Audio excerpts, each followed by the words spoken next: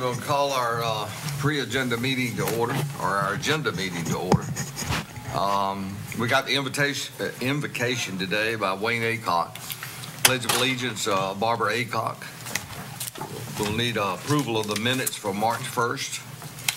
And then what we got on adjustments of the agenda? We do have adjustments of the agenda, Mr. Chairman, and good morning to everybody. Good morning. And I do apologize for having so many, but a lot of this occurred on Thursday after our interviews with our engineering firm. So let me kind of go over that fairly quickly for you. We would like to add these under consent. Number one, or under consent, we do this as number 6. Approval of CDM Smith, Michael Baker International, Timmons Group, and Withers Ravenel as on-call engineering firms for Wayne County.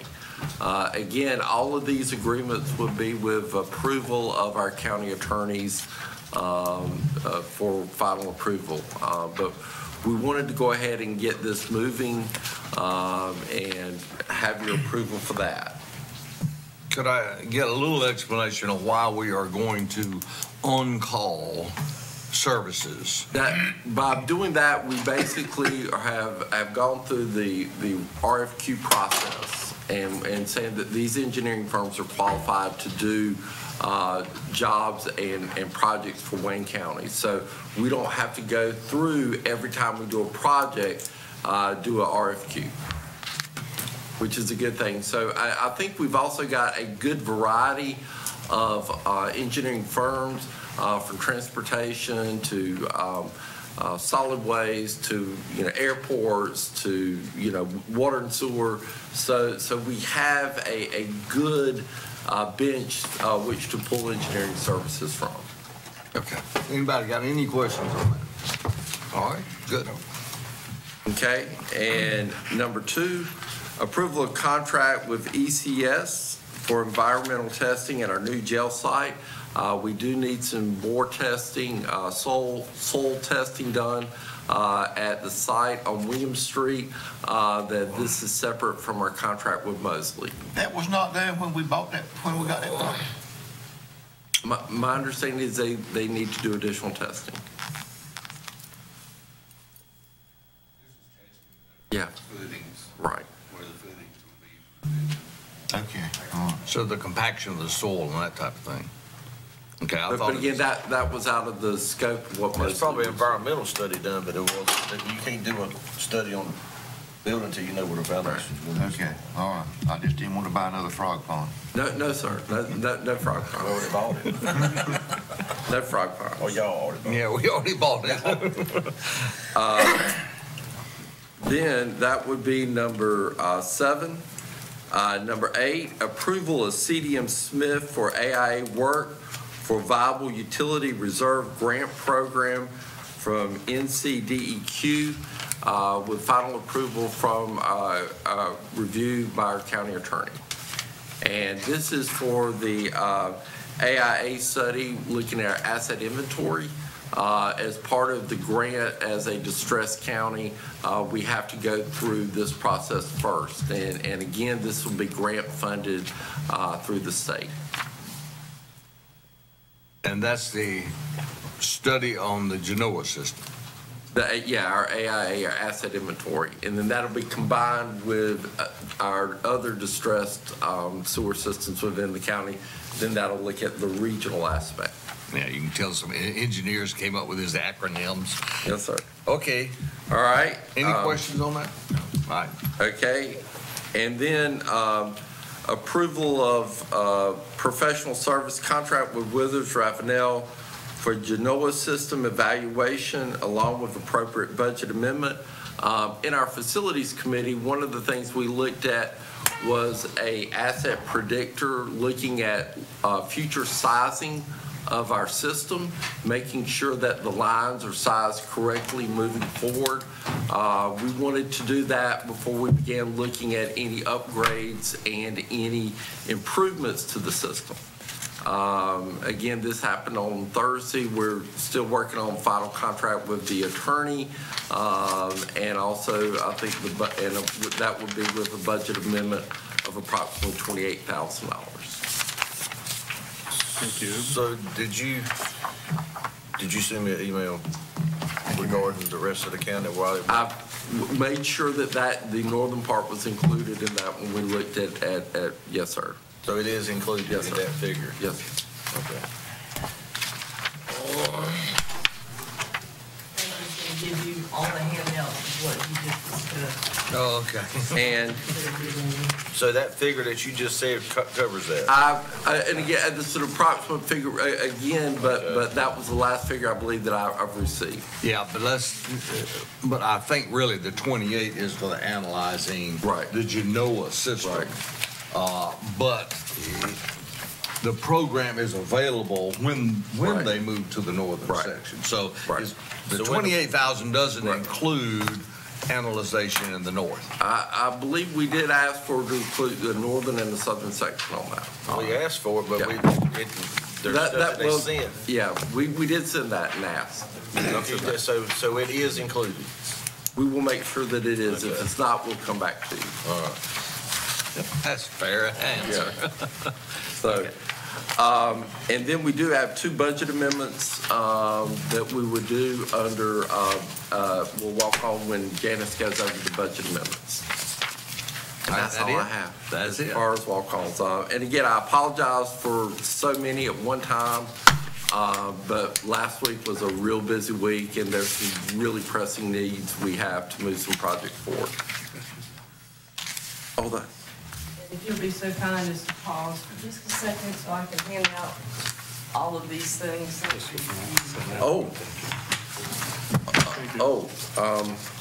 And also, Craig, sir, I'm you sorry. hear Carol? Thank you. You said pause for a minute. Okay. Janice, would you get a hold of IT and have them work on that? Just working on it. Is that quick enough? Is that quick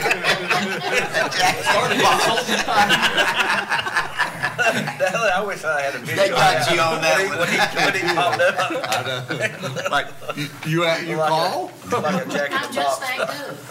that good. And Carol is also passing you out a revised agreement for the SCIF funding with the community college. That's under new business number 1. That Borden has worked on and has made some changes to. This is a little bit different than what's in your agenda packet. Sorry. And could we ask Borden what changes he recommended and was implemented? Well, what this sets is make sure that everybody understands that the college is expecting to spend about $12 million on a building. They're going to get about $9 million from the state, they anticipate. First is in the budget that clearly they're going to get the 2.5 to something. The next one is in the budget for next year that's already been passed by the legislature, but can be changed. And then the next 2 are anticipated to be in the following 2 years. But those last 3 are not guaranteed. And this just makes you aware that if the legislature does not appropriate those funds, or if they change the amount that's in the next fiscal year, that the county will eat the extra money. So basically, if they don't pony up the money, we got to. Right, you're saying that you're going to give them the money and expect them to pay you back. If they don't get the money from the legislature, they cannot pay you back. But they go. And won't pay you back. I'm sorry. But it's anticipated. I'm sorry. The appropriations are going to all the community colleges in the state, so it is very unlikely, in my opinion, that they are going to not give it to them. There would be too much pushback. It would be political suicide attempt. It would be, if they attacked That, that. but I felt like that y'all needed to know that this is not something that's absolutely guaranteed. So has anybody got any questions on this agreement from the standpoint of advancing the funds and the opportunity or chances that we may have to actually not get reimbursed for it? And let's clarify now, they may not even have to use this money because the project is not gonna be built overnight.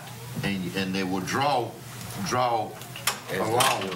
And, you know, if the project takes a couple of 3 years to build, by then, it may not even play into it. Is that? Over time, right, over time, Because they don't need this money up front. It's going, How long's the project gonna take? 2 years. 2 years? 2 to 3 years. 2 years.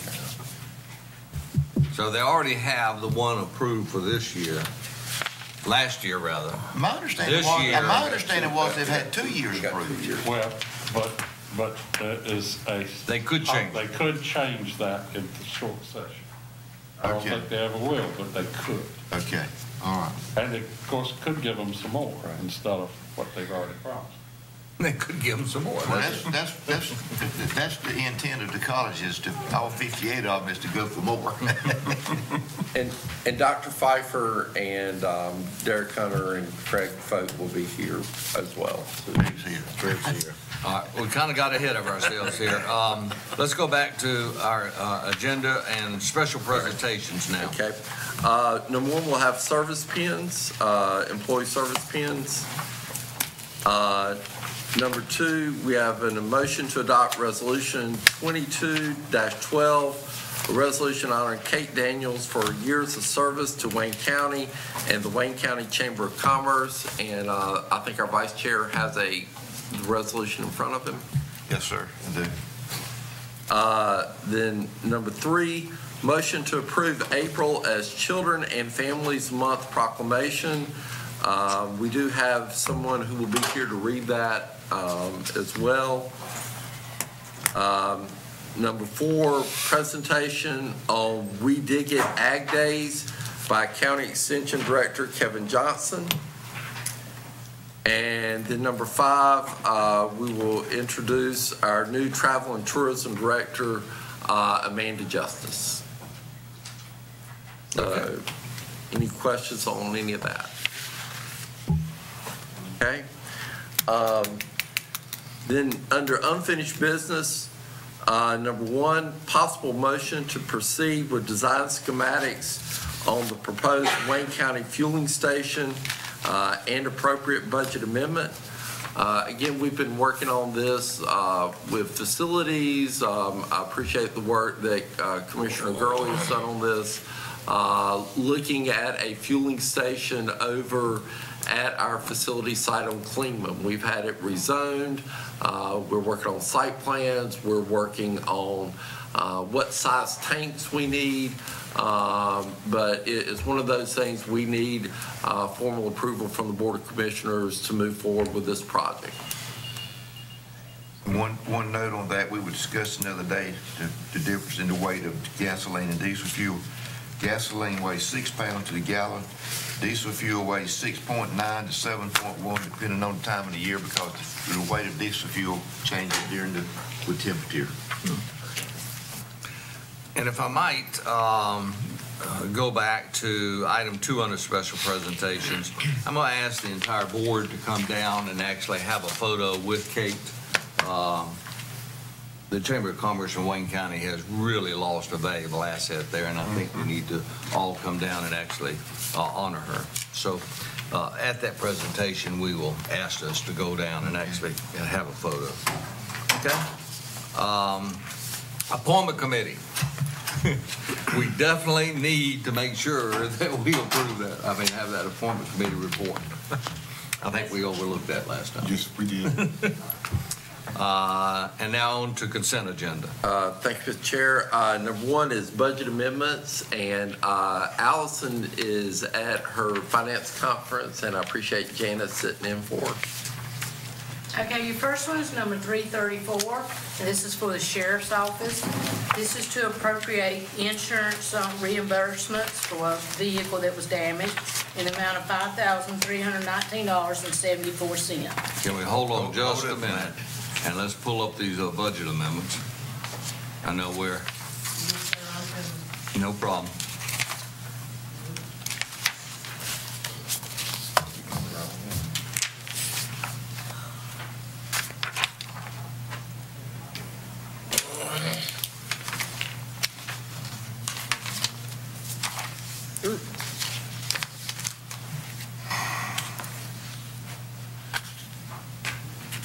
Okay, I think that's your first one, is that correct? Yes, sir. Okay. Any questions on that one? I'm good. The next one's number 335, and this is also from the sheriff's office for $11.38. And this is to appropriate controlled substance tax that has been received.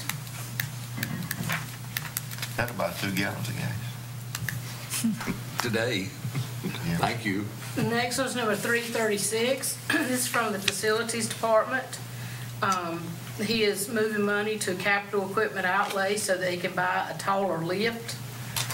To purchase this lift so we don't have to continue to rent one. We will be selling a smaller lift and listing on Gov Deals once this one arrives. This is for $22,800, and he's taking these funds out of other departmental lines. And that's going to the Maxwell Center, right? We don't, the current scissor lift will not reach the ceiling to change light bulbs. James Chapman pay for that. It's coming out of facilities. Okay. The next budget amendment is number 343, and this is from the Solid Waste Department. And this is to appropriate funds for the purchase of a knuckle boom truck for the purpose of cleaning up illegal dumps. This is in the amount of $189,800. We're taking these funds out of the solid waste as fund balance. Back up just a little bit. Back up? Yeah, back up. Okay. Okay, got it. And we had the discussion amongst staff about, putting it as far as their CIP, but regardless, we would be taking it from their fund balance because they are an enterprise fund, and they do have plenty of funds in their fund balance in the solid waste fund. So it is a specific need that we have, again, especially for legal dumping.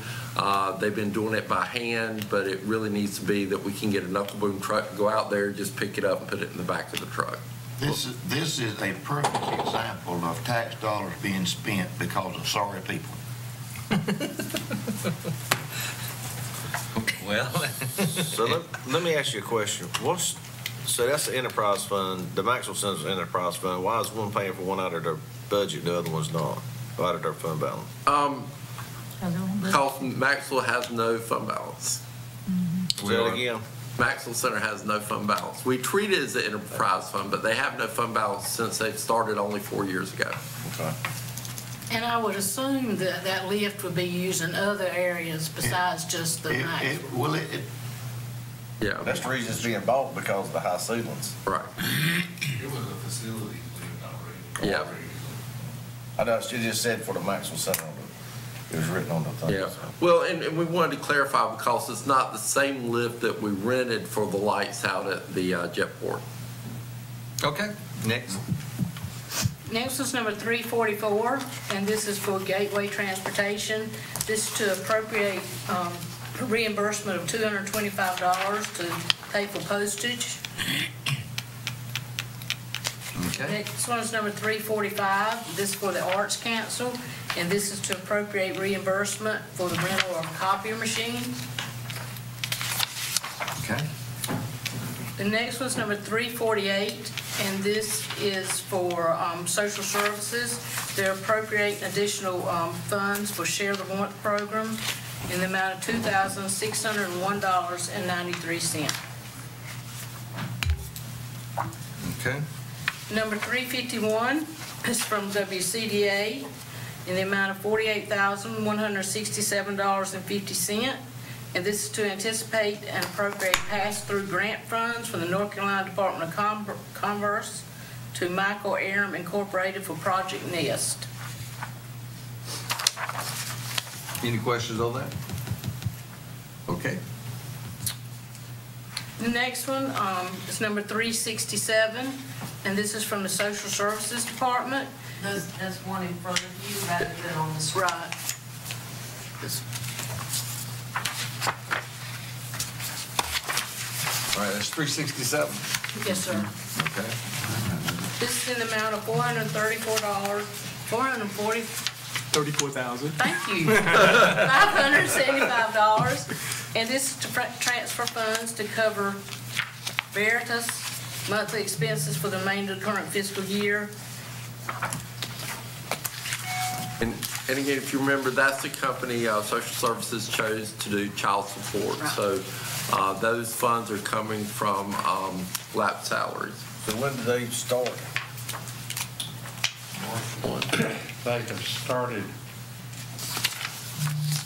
managing the program March 1.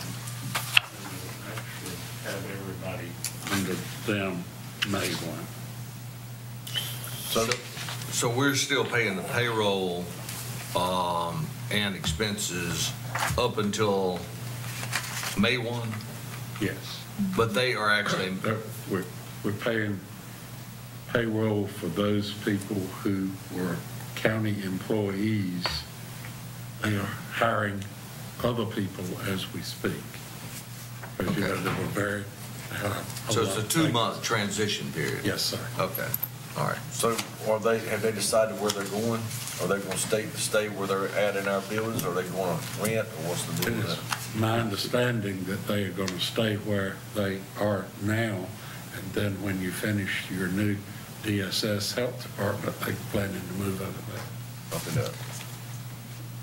Right. All right, any other questions? Okay, and next? Your last budget amendment is number 371, and this is from the Human Resources Department to appropriate $10,000 for the summer intern program. And we're taking these funds out of the contingency for the merits that wasn't used for the merits. And this allows us to go ahead and move forward and hopefully get our director on board and start, really moving forward the process. And I appreciate the work that Ginger's done and Commissioner Williams has done to this point, but it's a lot of work. But we've got Craig Vogt in the back we're going to be working with, so once we get the coordinator, we'll be able to just begin moving forward and make it right. Well, we recognize we did kind of strain that by pushing this forward for this year, but we felt like we wanted to go ahead and get at least an initial program in this summer's program. Yes, sir. We can refine it over the winter going into next year. So thank you for the extra effort. I really, hats off to the work that Ginger's done on this. All right, next. All right. So that's all of our budget amendments.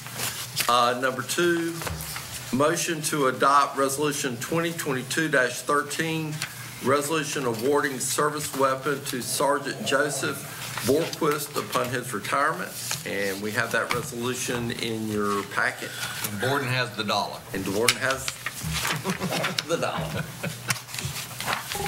And then number 3, motion to approve the county's response to the auditor's findings, recommendations, and physical matters from the June 30th, 2021 audit. Again, that's on pages 35 through 38. Again, as part of the process now with the audit, we have to respond back to how we are dealing with deficiencies that were found in the audit. Questions?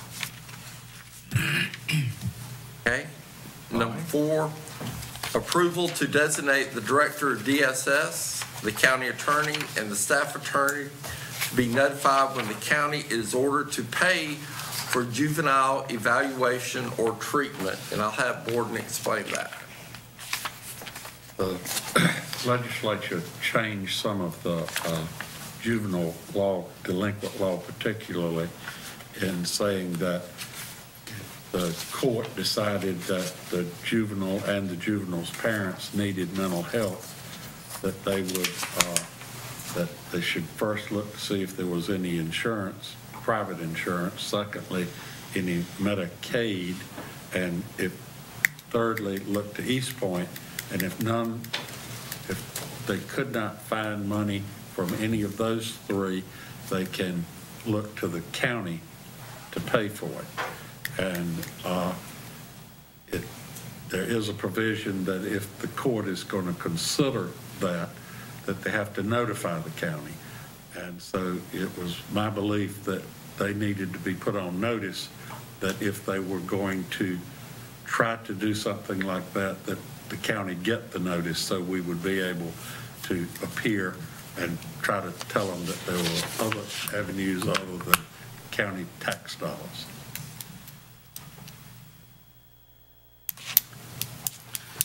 Okay, any questions? Is this basically another mandated unfunded? Yes, sir. And it is my belief that sometimes they think it's easier just to order the county to pay for it instead of really looking to see if there isn't somebody else that's got some They funds. call it passing the buck. Yes, sir. And I thought that it was important that the county be notified and have an opportunity to Steer them to East Point. anywhere other than out. Okay. All right, next. Number 5, motion to establish a public hearing on Tuesday, April 5th, 2022 at 5:15 p.m. And if the board will remember, our next meeting will be our night meeting in the Commissioners' Meeting Room in the Wayne County Courthouse Annex. The purpose of the hearing is to receive public comments regarding a proposed shooting range ordinance. And a copy of that ordinance is in your packet. And again, this has been reviewed by our attorneys and also planning and also the NRA. Any comments? Okay. And then we did discuss the items that we added to consent. I can go back over those again if you want. But No, we're good. You're good? Okay. Anybody got any questions on those additions? Okay. Under new business, number 1, discussion approval of Wayne County to be funding source for 2 years of the 4 years for the SCIF funding for the new Center for Industrial Technology and Engineering building at Wayne Community College and appropriate budget amendment. Again, as we talked about earlier, board has made some minor changes to the agreement that was in the agenda packet that we have handed out to you. Dr. Pfeiffer, Craig is here, and I think Derek Hunter will be here as well to talk about the project and the specific asks of basically ensuring that the county's kind of, we're their bank, making sure that they get the SCIF funding over the 4 years from the state. I suppose the only question I have is, at what point would the college actually draw on these funds?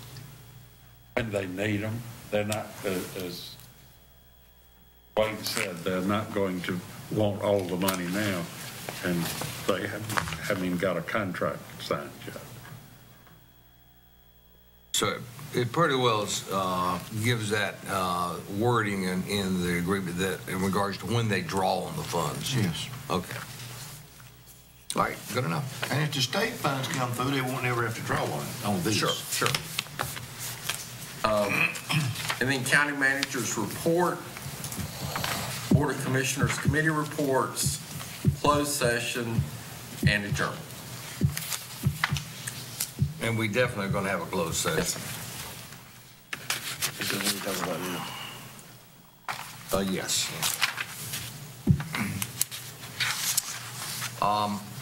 Anything else we need to talk about on our agenda? Not that I'm aware of. All right, then we're going to, is there any matters that we can take up on our closed session? at this point. I think everything's gonna be rather lengthy, so we will recess until 9 o'clock. Sounds good. All right? All right, thank you, sir.